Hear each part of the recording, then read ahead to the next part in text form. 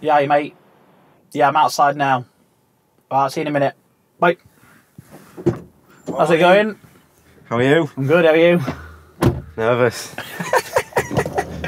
Oh god. It's gonna be funny. Are you excited though? I'm trepidatious, I would say. I genuinely don't know what to expect. So you're gonna live as a student for a week in the halls of residence. Yep.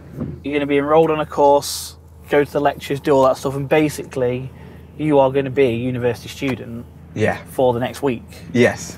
It'd be good because we kind of talk about it a lot from a statistical point of view, and you know, like talk about students of today, and obviously we communicate with them a lot digitally. Yeah.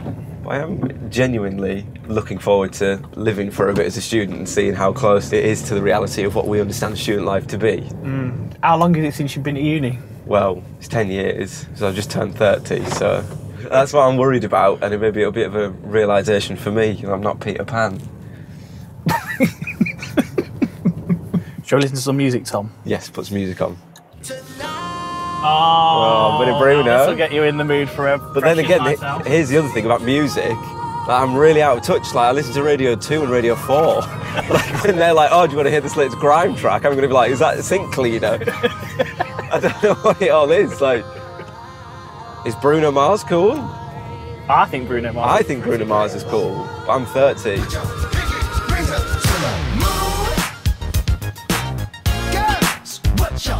So when you went to uni, Yes. you were in. I remember you were in halls in first year. I was, yeah. I was in halls in first year. Just a small town girl, living in a lonely world. I don't think I look like a 30-year-old man, though.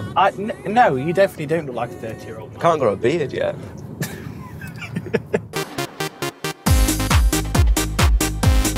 I wonder if they're going to be like dirty. Like filthy students. Because you're a bit of a clean freak. I am now. When I was a student, I wasn't. I know I you used to were. have really long hair and I stank. I don't think I ever changed my bed sheets in second year. Oh, that is gross, isn't it? The finger bus is coming and everybody's jumping. New York to San Francisco and intercity disco. So hangovers. Hangovers. When I was a student, I never really got them. Because I think you're young and you don't really feel it so much. Have you got some paracetamol and some Nurofen? No. Oh. I'm really not prepared for this. What have you packed? I've packed like some pants and a new t-shirt. Like I didn't really think it through. Yeah, there's a McDonald's here. I'm in. All the way. What are we having? Hiya, welcome to McDonald's. What can I get you?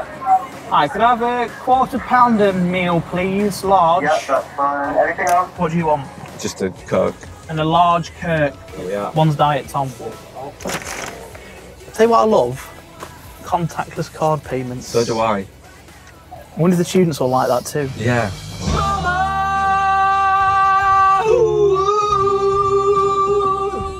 This is where you are going to live for a week. I've got that same sort of nervousness that I had when I first came to uni.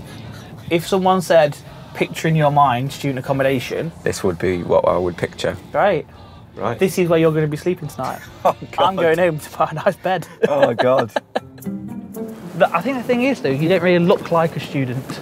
I really thought through what I was going to wear today. I think you look like a candidate on The Apprentice. I think they're going to be really freaked out when you walk in there. Where are we? Hold on, let's have a look. G. Right then, you're home for the next week. Have a good week. See you, mate. I'll be in touch. I'm really nervous now. Don't do anything I wouldn't do. I'm in. Oh, look at this. I haven't brought any bedding. I really haven't thought this through. It's alright, actually. So I have just moved in. First impressions, really, the room is really similar to my memories of student accommodation. Feels kind of familiar. Shared bathroom. I'll get used to it. I wonder why there's two sinks. Do you think that's a bit odd?